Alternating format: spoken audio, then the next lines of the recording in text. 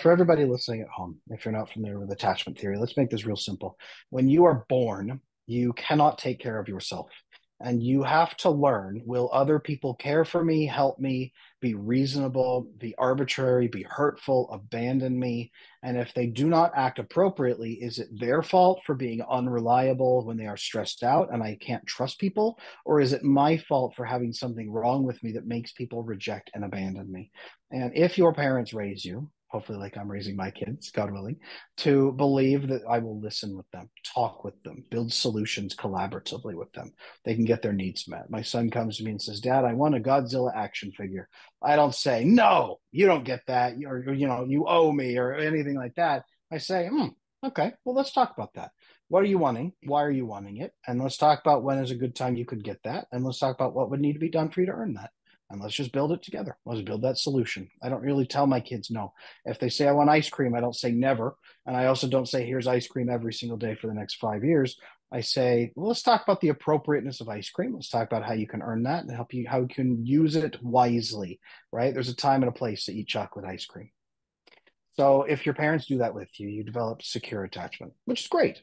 Unfortunately, about 65% of Gen Z adults did not build secure attachment. 35% of them are securely attached. 65% of Gen Z adults, the research shows, have insecure attachment.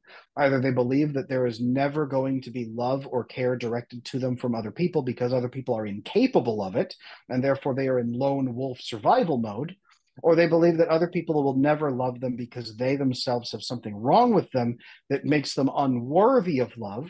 So they are in approval seeking and people pleasing mode perpetually. That's anxious attachment style or avoidant attachment style. And about 2 to 5% of them, the research shows, probably have a blend of both, what we call the disorganized style, where they are both fearful of self and fearful of other people. 65%. It's getting worse. The research shows about 50% of millennials have this, and about 35% of boomers have this, is what the research shows.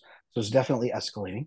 This is a survival adaptation that kicks on naturally when human society is in collapse and when social collapse has happened and when stability is gone and resources are scarce and people have to sort of fight for survival, especially as children. This is an indicator that we are already in a social collapse because more than half of the population is now experiencing it, and we are existing in the rubble of a situation that we don't realize has collapsed because our systems are still holding us upright. Wow.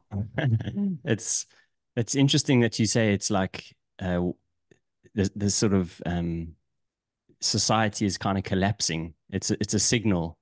That's kind of like an interesting thing. I was wondering, like, is it also because like there's issues with sort of families now and around fatherhood? I mean, I know in America there's some like crazy statistic where you have, I don't know, like 17 million families that are fatherless, like, because either it's like, single mother, the father left, or, just like guess a one night stand and, just have a single mom. And that's quite concerning. That's a huge number, 17 million I, families. I would be surprised if it was actually that low. I would actually be believing it was much higher than that. Fatherlessness in America is at massive epidemic levels. 99% of mass shooters, more than 99% of mass shooters come from fatherless families or did not have a father in their primary home.